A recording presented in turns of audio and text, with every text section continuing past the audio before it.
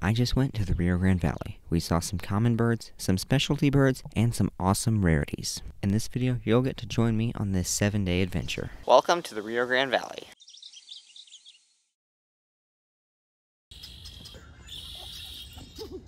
So I'm here at Benson State Park, and there's a lot of birds here. This is a great place to see a lot of Rio Grande Valley specialties. At the visitor center, I got clay-colored thrush, green jay, plain chachalaca. There's a lot of Rio Grande birds. I've been to the valley quite a few times before, but the clay-colored thrush always eluded me, so it's pretty cool to get that. The first stop is going to be the hawk tower, where hopefully we can get like a gray hawk or some other Rio Grande Valley specialty there.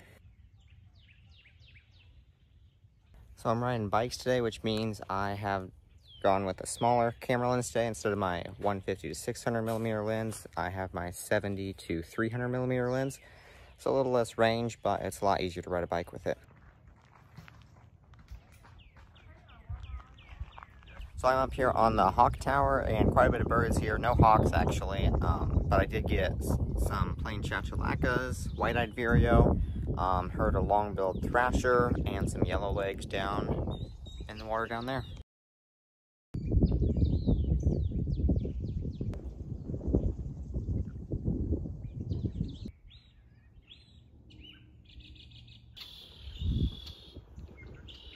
At some bird feeders, there is the Rio Grande Valley subspecies of the wild turkey, some red-winged blackbirds, and Altamira orioles. Benson also has a fairly large body of water that I was able to get both pie-billed and least grebes at.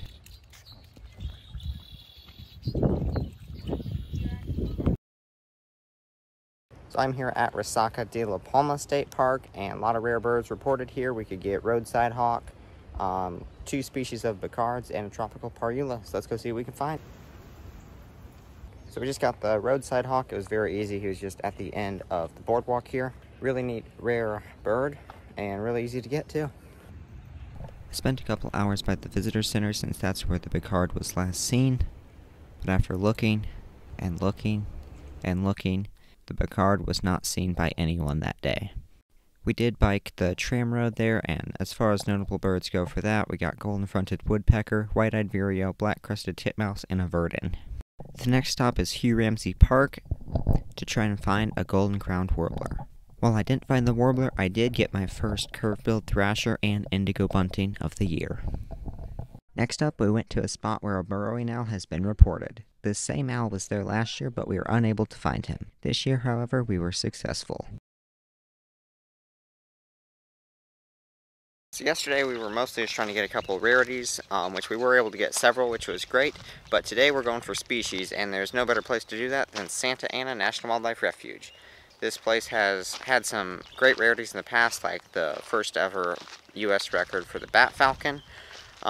There's not really a whole lot reported right now, but there's quite a bit of species such as waterfowl and all that good stuff. So let's go see what we can find today.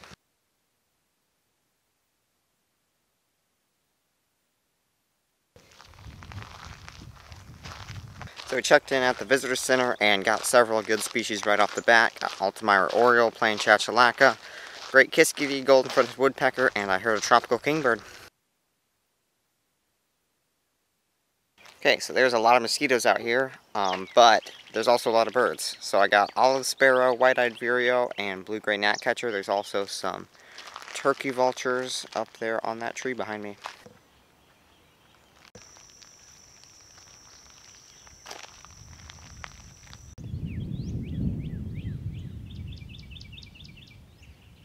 So I'm up here on top of the hawk tower and got a lot of woodpeckers here. You can see them in the trees pretty well, golden-fronted and ladder-backed. As far as new species go, I picked up northern cardinal, Carolina wren, and some turkey vultures.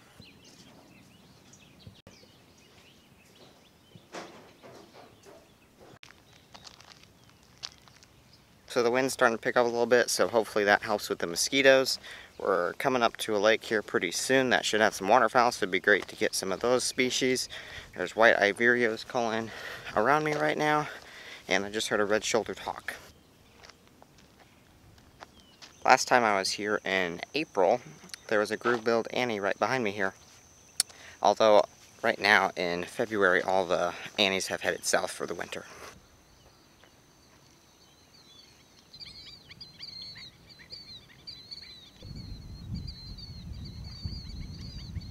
So I'm here at Pintail Lakes, and there's a lot of birds here, a lot of waterfowl. Got cinnamon teal, blue-winged teal, green-winged teal, gray egrets, snowy egrets, killdeers flying overhead. A lot of coots here, and black-necked stilts. So here on the other side of the lake, we picked up eared grebe, least grebe, pie-billed grebe, and ruddy duck. We're gonna head back and see if we can find a kingfisher or something on our way back to the parking lot.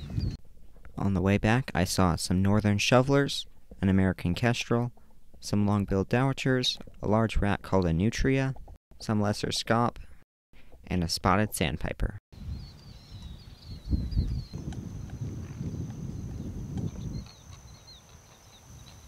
So right in front of me was a loggerhead shrike, and I was able to get some great pictures. I'll pop them up on your screen right now. Some more snowy egrets here, and a lot of killdeers flying around. While I was out on the lakes, the mosquitoes died down, which was great, but back in the woods again, and they're starting to pick up a little bit.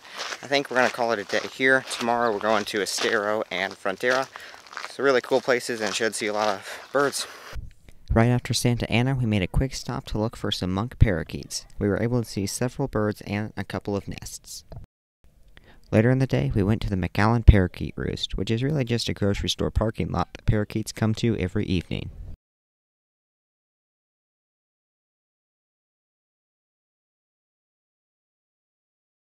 So I'm here at Resaca de la Palma State Park again to try to get that Picard. Did not get it. We spent about an hour and a half here. However, I did see a tropical parula. Got blue-headed vireo and black and white warbler, which are some new ones for the year for me. And the parula is a lifer. We're going to go head to another park and then hopefully get a golden-crowned warbler, which is a rarity. So I'm here at Hugh Ramsey Park and looking for the golden-crowned warbler. Unfortunately, we dipped on it, but I did get a Wilson's warbler, which is pretty neat, and a gray catbird.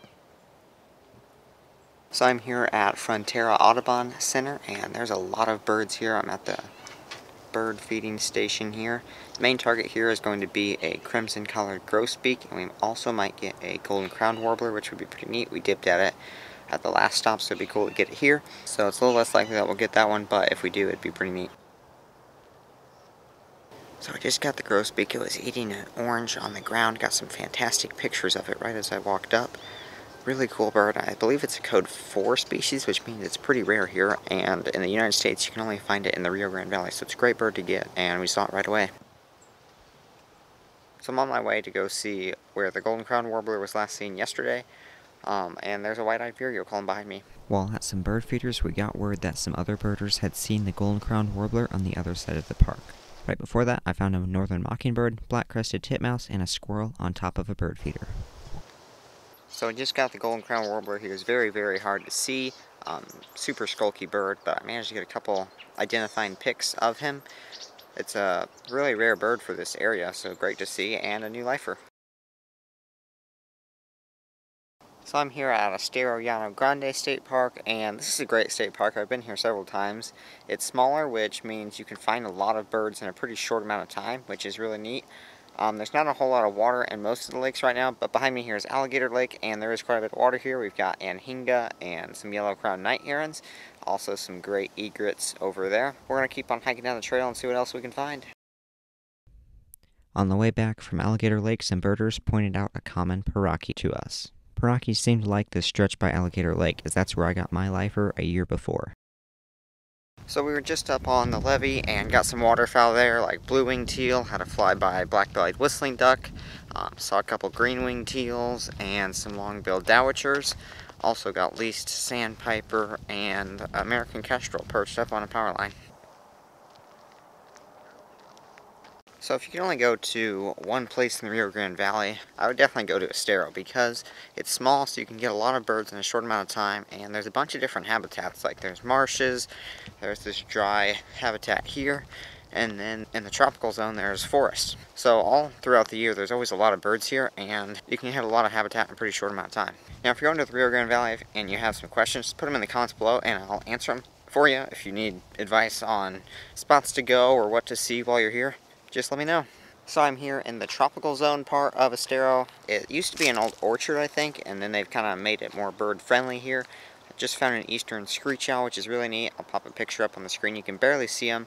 but I got on an eBird checklist that someone else submitted and found one of their pictures and then matched it up with my picture to confirm that the owl was in fact in that hole. It's the first time that I've actually seen an eastern screech owl. I've heard them before, but never gotten a chance to see one. So behind me here is two clay-colored thrushes, and clay-colored thrush is a bird that is only found in the Rio Grande Valley in the U.S., and I've been to the valley several times before, but never could find it. And this trip, I was able to find it at Benson State Park and here, so pretty neat. I think that's going to be it for Steuer State Park. It's an awesome state park, and if you are ever in the Rio Grande Valley, make sure you come visit it.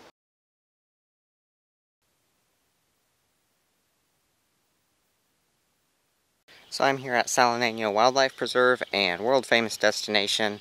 Pretty small, but there was a lot of birds here. Some rarities have been reported, like rose-throated Picard, and a couple days ago there was a crane hawk, so it'd be great to maybe see some of those.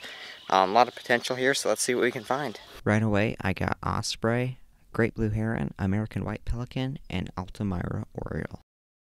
So I think that's it for today. Spent about 45 minutes here. Got ringed kingfisher and greyhawk, which are some new ones for the year for me. The ringed kingfisher is the largest kingfisher in the U.S., so that's pretty neat. Also got plain chachalaca and Couch's kingbird too. Since Salaneno is pretty far away from the rest of the valley, we decided to camp at Falcon State Park. Here, I found a great horned owl.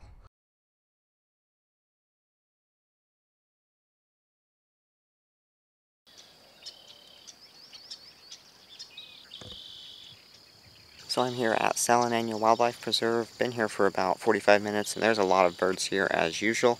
Got here pretty early, so it's just now getting light. Got Herder seed eater, which is a lifer for me. I think we're around 30 species or so for the day. Solitary sandpipers, least sandpipers, a lot of waterfowl. So I'm here in this kind of cypress area. These are some giant cypresses. From what I know, they're some of the oldest cypresses still on the Rio Grande, so pretty neat to see them. Had a flock of great egrets, and I saw a greyhawk leave a tree right over here. Also got a Couch's kingbird, which is pretty neat, and I think we're going to head back down the trail. It kind of just fades off into the brush behind me. Hopefully we can see an Audubon's oriole, as that would be a lifer for me. So I got some great looks at the seed eaters. I'll pop a couple of pictures up on your screen right now. Really neat bird to see, as they're only found, at least in the United States, you can only find them here in very far south Texas. There's only a couple parks too. A quick stop at the feeders, got green jay and great kiskadee. Here at Salaneno, I managed to get about 45 species in just 2 hours. After Salaneno, we made a quick stop to look for some lark buntings that had been reported at a nearby park. After about 6 minutes of searching, we finally found a nice flock of lark buntings. After about a week of birding with some breaks in between in the Rio Grande Valley, I had seen a total of 129 species of birds, 7 of which were lifers. The reason I didn't get more lifers was because this was already my 3rd time in the valley. If you enjoyed this video, I would really appreciate it if you gave it a like and subscribe if you're not already. And if you want to see more birding adventure videos just like this one, then go ahead and click or tap the playlist on your screen right now.